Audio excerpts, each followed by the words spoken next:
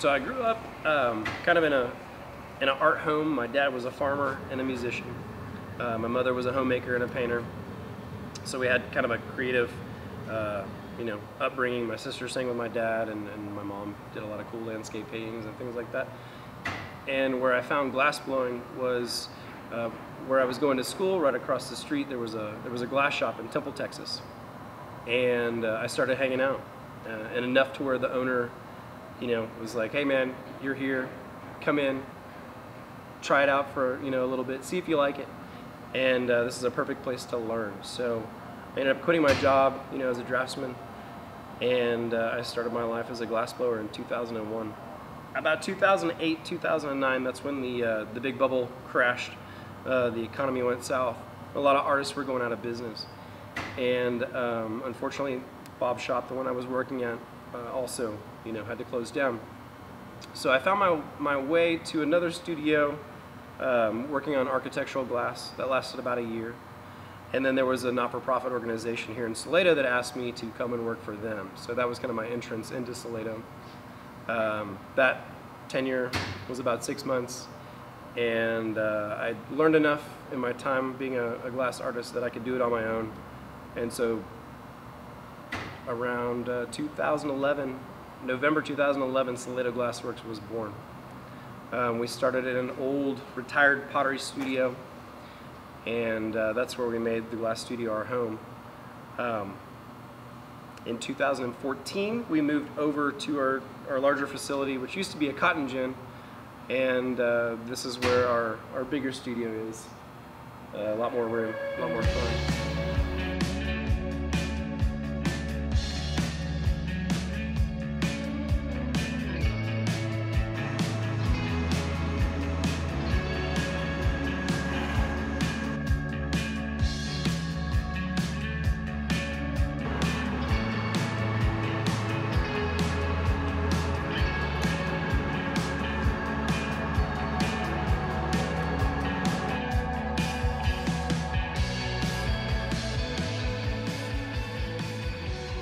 When we're blowing, we have to have that starter bubble, and that initiates really everything blown glass.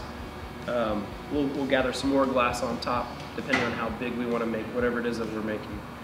And then, one person, the gaffer, he's the one working the piece. And then you have assistants, and then there's always somebody on the back end blowing. And what they're doing is they're inputting that air into the piece, and that's making it larger.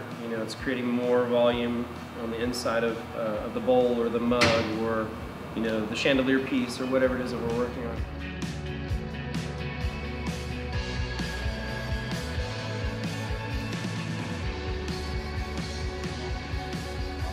The beautiful thing about glass blowing is that you can't physically touch it. It's 2,040 degrees hot when it comes out of that furnace. And you've got to make it do what you want it to do. It's beautiful when it moves. It's unpredictable. You've got gravity involved, and it wants to pull it down, and you have to use your fingers and your hands and your eyes to make it, get back on focus. We add color to it, and there's a couple of different ways we add color. Different minerals go into making these colors. There's gold, there's silver, there's copper, there's a lot of different cool things.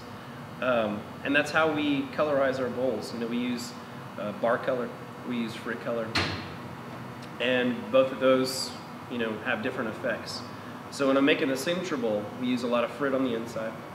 We'll have 6, 7, 8 pieces of the rod glass that gets applied on top, and so you've got this interior color that's completely different from what's on the exterior of the glass.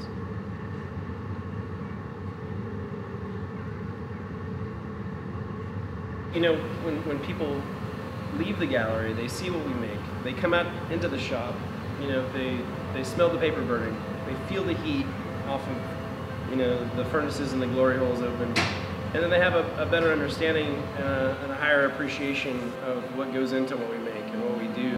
And it's important for us to be able to expose what we do to a lot of people out in public. So for instance, we have events and even on open studio days where people get to come in and watch. And it may be an opportunity for them to be exposed to something that they've never ever seen before.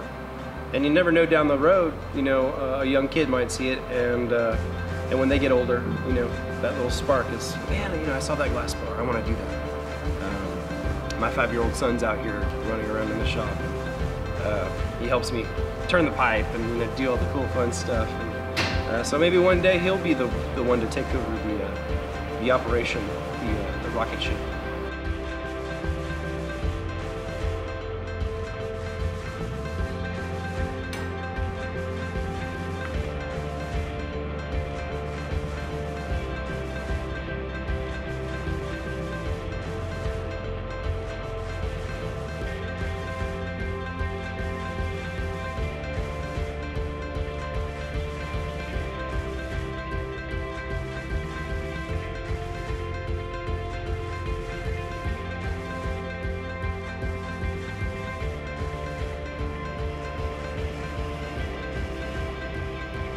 I've got a team of people here that I wouldn't be able to do what I do if it wasn't for them. We've got, you know, our marketing and gallery and photographer genius.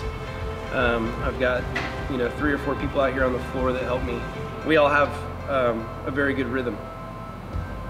And there's a lot of times where we're working, we don't talk because everybody knows the steps. You know, it's called the dance. So everybody knows the steps of the dance, and the grand finale is making that piece survive and end up in the oven. And da-da. Okay, well, first off, I apologize for the abrupt cutoff on this video.